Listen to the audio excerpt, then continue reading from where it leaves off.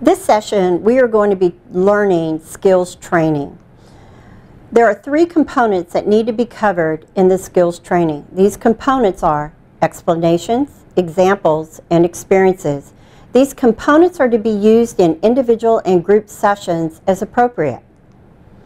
Explanations are God's Word is the only solution for a positive outcome by explaining spirit versus flesh that foster help, hope, and healing to the client. Spirit is pneuma in the Greek. Flesh is sarx in the Greek. The Christian counselor provides godly solutions rather than man-made solutions. Note, spirit and flesh will be explained in detail in the lesson on the spirit, soul, body complex. Examples. Using the model of life will help the client by pinpointing men and or women of the Bible that are either acted in the spirit, positive consequences, or reacted in the flesh, negative consequences. That clearly gives the client a picture of behavior and its consequences. What better example to use than the Bible? Men and women that have already experienced what probably every person that comes in front of us as counselees have already experienced. The counselor uses the model of life with biblical and personal examples to discover distorted thinking in the client. Every person that comes in front of us for counseling has some form of distorted thinking. It is our job to recognize what that distorted thinking is and be able to guide each individual through the Word of God to help, hope, and healing. Experience is leading people through God's Word with biblical examples and explanations that foster help, hope, and healing to the client. Note, the experience makes it real for the client. There are many different types of counseling skills. There's the here and now. There is let's explore childhood and see what root is keeping you from being able to move forward. But in this session, we're going to teach you 8 basic counseling skills where you will have an opportunity to use this in your everyday life.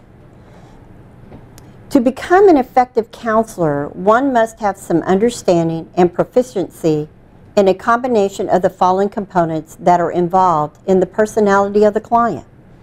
These components are 3: cognitive, affective, and behavioral aspects of a person's personality. They're not a cookie cut. Not every person that comes to us for counseling is going to react the same way. We're going to see a wide range of behaviors. And so we need to have enough information at our fingertips to be able to help our counselees. This is the reason why the model of life is an important counseling tool. Personality components. Think about their beliefs and their assumptions. That's cognitive. Experience on a feeling level their conflicts and struggles. That's affective. Translate their insights into actions. That's behavioral. Application of the Word of God is always the key for positive biblical change. So some of you will be asking, well, will I always use Scripture? Will I always open up in a prayer? Will I always close in a prayer? What if they really are struggling with their relationship with Christ? Or they're not a believer at all? Then you will have to lead them through salvation for you to even be able to do Christian counseling with them. So the application of the Word of God is always the key for positive biblical change. Questions to ponder. Does the client believe any lies? Is the client making decisions based only on feelings? Is the client making most of his or her choices based on a biblical worldview? After being enlightened by the Holy Spirit, is the client willing to submit to the will of God? Christian framework. The model of life addresses all 3 of these important factors from a biblical framework: cognitive, affective, and behavioral. The philosophy using the model of life is useful also in group or in private counseling. Christian counselors must always think from a biblical framework. Opinions are not used. God understands our need to think biblically. As it says in Proverbs 23:7, as a man thinks in his heart, so is he. So when we start counseling and we start putting into place these skills, you've got to remember that it's a heart issue. We're dealing with people's heart. And then Proverbs 4:23 says, guard your heart above all else, for it determines the course of your life. So remember, what you're sharing with counselees is a course for their life. So you want to be sure to use a biblical framework. The cognitive, how we think, affective, how we feel, and behavioral, how we act or perhaps react, dimensions of a person's life are all addressed in the Bible. Important. The model of life incorporates each of these aspects of the man's personality in order to promote biblical change. The model of life, another tool, setting the captives free, and using the 8 counseling skills are the primary tools used in private and or group counseling. The model of life, with the leadership of the Holy Spirit, and setting the captives free are one of the most powerful tools to bring about healthy resolution, thereby making real biblical change in a client's life. Understand and applying the following: God consciousness, world consciousness, and self-consciousness, and the counseling relationship for spirit, soul, body understanding are important aspects of the healing process. God consciousness is the ability of the born-again person whose human spirit has been regenerated by the Holy Spirit of God to be aware of God. The regenerated human spirit is the way to communicate with God. Those who worship God worship Him in spirit and truth, as it is written in John 4:24. I want to read it again. Those who worship God worship Him in spirit and in truth. World consciousness is the way man connects to the elements of the world. Emotions and feelings are fundamental layers of his consciousness. A person experiences its influence and their relationship to these experiences through people, places, things, and themselves. Note, nothing really happens in our consciousness without the participation of feelings, with degrees of subtlety, color, and fullness. Self-consciousness is where it focuses its energies inward on self, whether the person has an outward-focused personality or an inward-focused personality, shyness. Either way, it's all about me. Important. Most counselors miss this concerning shy people. Shy people are very self-centered. Jesus Christ is the wonderful counselor. The Christian counselor, using the model of life, setting the captives free, and applying the 8 counseling skills, will provide possibly the best Christian counseling available anywhere. The Christian counselors will always point the client to Jesus Christ, who is the wonderful counselor. Jesus is always our sure foundation. Praise God. Letting go. To let go doesn't mean to stop caring. It means I can't do it for someone else. To let go is not to cut myself off. It's the realization that I can't control another. To let go is not enable, but to allow learning from natural consequences. To let go is to admit powerlessness, which means the outcome is not in my hands. To let go is not to try to change or blame another. I can only change myself. To let go is not to fix, but to be supportive.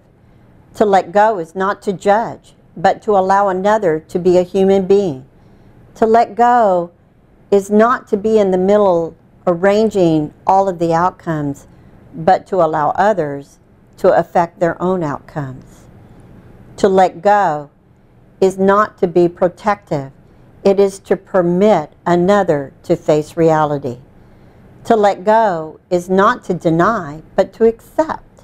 To let go is not to nag, scold, or argue, but to search out my own shortcomings and correct them. To let go is not to just adjust everything to my desires, but to take each day as it comes.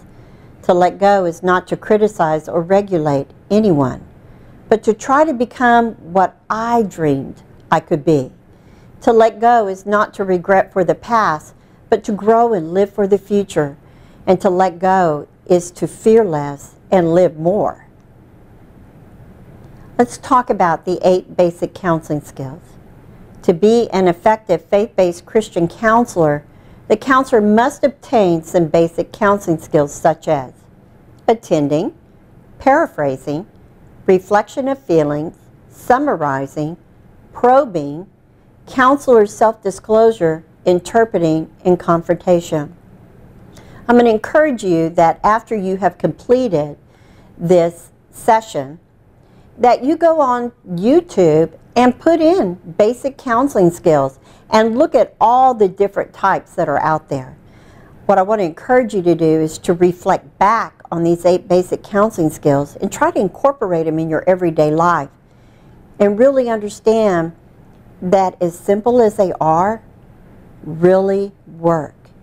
It requires you to listen, to have good eye contact, to not cut somebody off when they're talking, being able to reflect back to them emotions that they showed or no emotions. There's a lot of things you can use with these 8 basic counseling skills, and you really will find out that you don't have to make it difficult to help someone. Attending. The counselor has concern and interest in the client by using proper eye contact, good body posture, and accurate verbal tracking. The components of attending are listening and observing, communicating to the client that listening and observing is taking place in the counseling session. This might be a simple nod of the head, not too much nodding. This might be just really good eye contact with the person. Attending. Let's talk about some of the purposes to attend. Number 1, it encourages the counselee to continue expressing their ideas and feelings freely. It helps the client relax and be comfortable in the counseling session. It gives the client a sense of responsibility for what is happening in the counseling session. Listening, not enough. Effective listening by itself is not enough. Counseling occurs in a face-to-face situation where both counselor and client watch as well as listen to each other. The communication is accomplished through nonverbal means such as body posture, facial expressions, eye contact, and gestures. If you spend most of the counseling session during the attending scrunching or acting shocked, understand that that's going to prompt the counselee maybe to shut down and not to share anything else with you. Try to have a very relaxed posture with them and really intently listen to them. The next one is paraphrasing. The counselor repeats back to the client in exact or similar words that now bring clarity to what is said. Yes, it sounds like we're mimicking back, but it also shares with the counselee that we were listening intently, that we can repeat verbatim what they said back. By using paraphrasing, it confirms to both the counselor and client what is being stated is accurate and understood by both parties. Paraphrasing focuses mainly on cognitive verbal content such as people, places, and things, the events.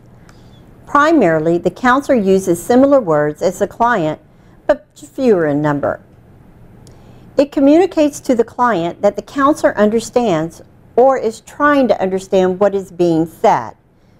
It sharpens the client's meaning of words by having his or her words rephrased more concisely by the counselor. It encourages the client to expand on his or her discussion of the same subject.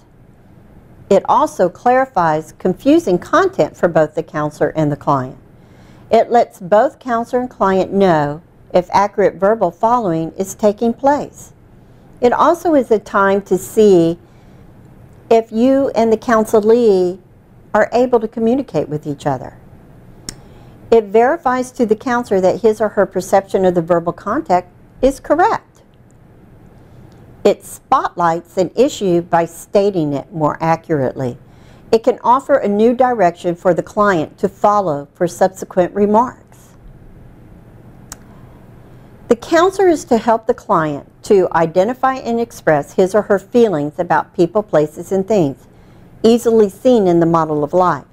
We must communicate with the client not only the factual or cognitive level, meaning people, places, and things, but we must also emphasize the affective level, which constitutes our feelings concerning people, places, and things. Remember I said earlier, does the client believe a lie? Dealing with feelings and emotions, whether it is our own feeling or someone else, is one of the most difficult parts of human relations. One difficulty is the majority of Americans, because of our culture, does not value open and free expression of feelings or emotions. At an early age, we learn to control, mask, or even deny our feelings. We have all heard this statement, boys don't cry. I'm working with someone right now, a mother, whose spouse does not allow the boys to cry.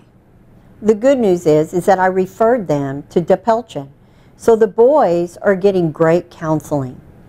And they're learning through play therapy that it is okay to cry. And then in the family sessions, that therapist will address those issues. Let's continue to talk about reflection of feelings, the third basic counseling skill. Because the primary emphasis is in our school system is on intellectual achievement, we are, from a very early age, conditioned to restrain and even deny our emotions. Think about a teacher who has 28 5-year-olds in a room. Johnny, don't be crying right now. We don't have time for that. There's nothing to cry about. Y'all quit crying. You shouldn't be upset. 28 5-year-olds in one classroom. That's a lot of emotions. So you already have somebody telling them, don't have any feelings, let's just keep moving forward. So we have to address and let people know it's okay to have feelings. It's what's attached to those feelings, behavioral, that we might have to address. You know, the Word of God says, it's okay to be angry, but don't sin. It conveys to the client that the counselor understands or is trying to understand the feelings being expressed. It clarifies the client's feelings and attitudes by mirroring them in a non-judgmental way. I cannot stress how important it is that when we have a counselee sitting on the other side of us, there is no judgment. Our opinion better not be inside of this counseling session. We need to have a non-judgmental posture. And we need to let them know that they can tell us anything. And we're going to help them through that. We're going to encourage them through the Word of God. We're going to use examples. And we're going to let them share the experiences. Let's talk about purpose of reflection of feelings. It gives the client the opportunity to recognize and accept his or her feelings as part of himself or herself. It verifies the counselor's perceptions of what the client is feeling.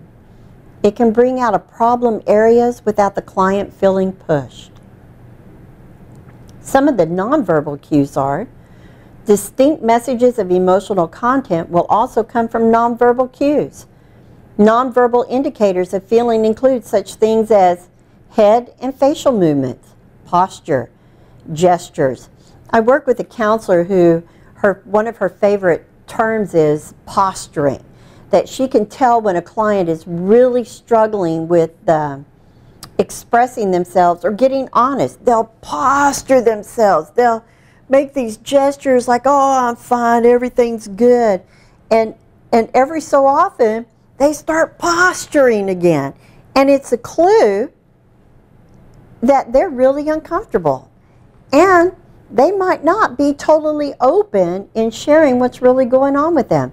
So there's some other ways to tell. Nonverbal indicators, posturing. So when you see people do this while they're talking to you, they're probably uncomfortable. Voice tone and quality.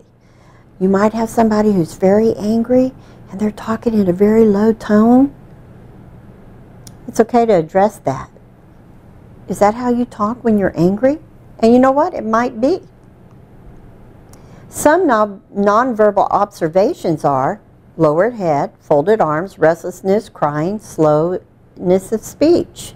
They kind of ho-hum around. I want to go back. It is not up to us counselors to fill in the blanks. We want the counselees, even though they're struggling, they must fill in the blank with their own words. Remember, we're great fishing guides, so we need to show them how to get the healing that they've come to receive. It's not for us to give them all the answers. We need to rely on the Holy Spirit, right? Let's talk about summarizing. The counselor will review the main points that were discussed in the counseling session. This usually takes place close to the end of the session. You say, well, let's summarize what we talked about today. This summarizing will focus on both feelings and content and should be made brief and to the point. Back to the client. No new information or discussion should be added at the end. It's not uncommon for counselees to want the session to continue. So they might throw in a curveball to you. And you might have to say, you know what? Wow, that really was really good that you brought that up. I'm going to make a note of that so that we can talk about that the next time you're here. And it's still a good way to kind of wrap up the session. This time is used to pull all the pieces together. It is the time to make a picture out of the counseling session. Let's talk about some of the purposes of summarizing. To ensure continuity and focus in the counseling session. To clarify a client's scattered thoughts and feelings by the counselor. By pulling everything together for closure of that particular counseling session. It can close discussions on a given topic. It can clear the way for a new topic to be discussed later. It can provide a sense of movement and progress to the client. That is so important that they see that they've made some progress. It can draw several of the thoughts and feelings into a common theme that can bring closure. Let's talk about probing. The counselor can use questions and direct statements that help the client to look at situations that need further exploration. Always remember the root problem must be identified if true biblical closure is to be accomplished.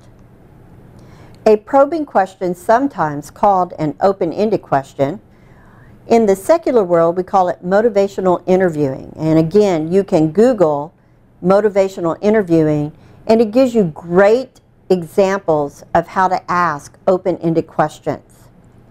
It requires more than a one-word answer from the client. So John, tell me about when you said, I really need for you to listen to me, what was the response from your family? So he has to tell me the response, and then that gives me some insight into how the family is responding to him. Consider the following statements. Did you have a good relationship with your parents? Tell me about your relationship with your parents. So out of the two, which one would you choose? If I asked you, did you have a good relationship with your parents, and you said, oh, it was okay, that is not what I wanted. Tell me about your relationship with your parents. And you might look at the age that they're at and choose maybe some years younger to see if there's some differences. Watch your language. How you say it makes a difference. The subject is identical, but likely the answers are very different. Number one is a closed-ended question.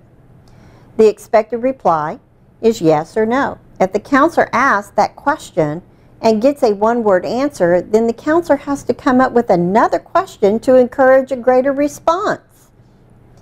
Note, a client may choose to say more, but often they do not. Number 2 already encourages the client to explore the issue.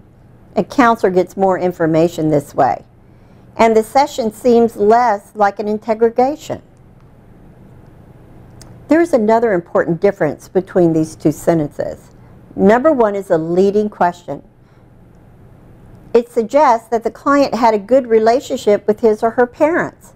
This is not a particularly troubling example of leading question. Consider a question like, did your parents abuse you? This is not merely a close-ended question, but a question which introduces an unsettling ideal to the client's consciousness. Counselors generally avoid that issue unless there is a reason to explore it with the client. Practical application. The same principles can be applied by anyone trying to get a conversation going. Remember, I said that earlier, that you can use all of these basic counseling skills in your everyday life. If you are talking with someone who you don't know very well, ask them an open-ended question. See if you can change yes or no questions into open-ended versions. Asking more open-ended questions gives the other person the opportunity to talk for a while, letting you get to know each other better. You might ask your counselee, what is something you really enjoy doing? A hobby. One of my counselees, what I learned about him is that he really enjoys rescuing dogs. And it has become a full-time hobby for him. He got a local veterinarian involved in it who doesn't charge him, but when he's able to, I guess, adopt the patient, adopt the animal out, he is able to pay the vet. It's amazing what you learn by just asking open-ended questions. Note, the next time you meet a stranger at the church or office, practice this skill. Probing. Let's continue. The counselor uses their judgment to identify an issue touched on by the client that needs further exploration. The counselor uses probing only after other skills have been used with the client. Note, you must earn the right to probe. After earning the right to probe, by listening, observing, and now probing, other issues may be discovered, underlying discoveries that seem to be unresolved, or problems that seem to need further exploration and development. Some of the questions that you can ask. Tell me more about your drinking only on weekends. When phrased as a statement, the probe contains a strong element of direction by the counselor. Example, you would say, tell me more about your relationship with your parents. Tell me how you felt when the boss made negative statements towards you in the sales meeting. Could you expand on that a little bit more? It helps the counselor better understand what the client is describing by giving him or her more information and direction. It helps encourage the client to clarify, elaborate, or illustrate what he or she has been saying. It helps to keep the counseling session on track. It helps focus the client's attention on a feeling or content area. It helps enhance the client's awareness and understanding or his or her situation or feelings. It helps direct the client's attention to areas the counselor thinks needs attention. Let's talk about self-disclosure. The counselor shares with the client his own feelings, attitude, experiences for benefit of client. When I'm training counselors, I tell them it's okay to cry with your clients, but not harder. You also don't have to self-disclose a particular experience that you've had so that the counselee feels more at ease. Be careful when you think about self-disclosure. It's not to put you on the same playing field as the counselee. They already know what that feels like. They want to know how to feel better. Any type of disclosure should relate directly to the person's situation now. By revealing personal information, the counselor can develop a deeper level of mutual trust, empathy, genuineness that can bring about help, hope, and healing. Purposes of self-disclosure. It builds a sense of trust and rapport between the counselor and the client. It reduces the client's feelings that he or she is unique and alone in the situation. It fosters a feeling of empathy in the counseling relationship. It enables the counseling relationship to move to deeper levels. It promotes the expression of feelings by the client in the counseling relationship. It creates an atmosphere where the client feels free to express content or feelings that he or she had previously avoided. Some of the guidelines for self-disclosure are: the counselor's self-disclosure should relate directly to the client's situation. First, the counselor must use attending, paraphrasing, reflection of feelings, summarizing, and even some of the probing to ensure an understanding of the client's situation before self-disclosure is used. The counselor is to relate disclosure directly to the client's situation. The counselor should disclose only experiences that have actually happened to him or her, using pronouns such as I, me, my, or myself. Note, this can give a clear message to the client that the experience is real. Also, the counselor has the option of revealing information about themselves on various levels of intimacy. Now let's talk about interpreting. The first step in interpreting is to determine the basic message the client has expressed and restate it by saying something like, "the way I see it," or "I wonder if." These are appropriate ways to begin an interpretation. The counselor will help the client to look at alternative solutions to the issue. Interpreting involves additional ideas from the counselor to provide a new frame of reference to see other possible solutions. Important. One way to make this effective is to add a simple phrase like this: "Am I understanding you correctly? Does this sound correct?" at the end of a new point in the conversation. Components of interpreting. Determining and restating the basic message. Adding counselor ideas for a new frame of reference. Checking out new ideas, possible solutions with the client. Having mutual responsibility for a positive biblical solution to the problem. The guidelines for interpreting are: interpreting is more complex and subtle skill than other skills under consideration.